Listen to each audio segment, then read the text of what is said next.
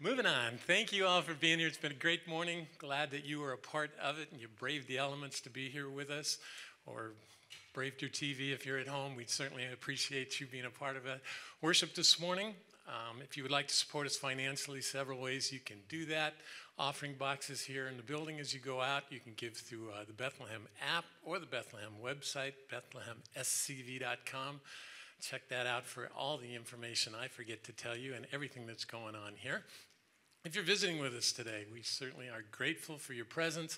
We're not asking you to participate financially, but we would ask you if you have a moment to stop by the Connection Center on your way out. We have a little gift for you, and plus we will make a donation on your behalf to the Santa Clarita Grocery. So if you have a moment, please do that.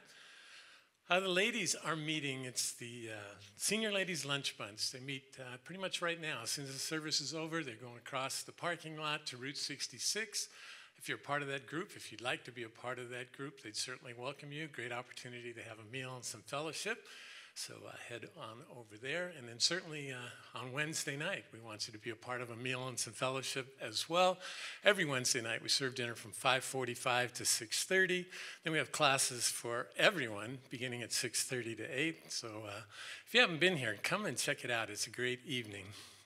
The Men's Bible Breakfast, scheduled for next Saturday, but we are going to have to postpone it because Edison is shutting the power off. And Barry wasn't willing to make a fire out in the courtyard to cook us breakfast, so we are going to postpone that until February the 18th. So I'll make a note of that. And while you are making a note of that in your calendar, note that we're having a voters meeting next Sunday, right after this service, about this time, 11 o'clock, right here in the Worship Center. We're going to elect some members to the Board of Ministry, share some information about what's going on here at the church business-wise. So please be a part of that. And that's all I have, other than to remind you it's cold and windy out there, so we have moved the refreshments inside of Kids World if you want to be a part of that. So go over there and say hello. Thank you. Thank you, Rick. A few other things before we get going here, too.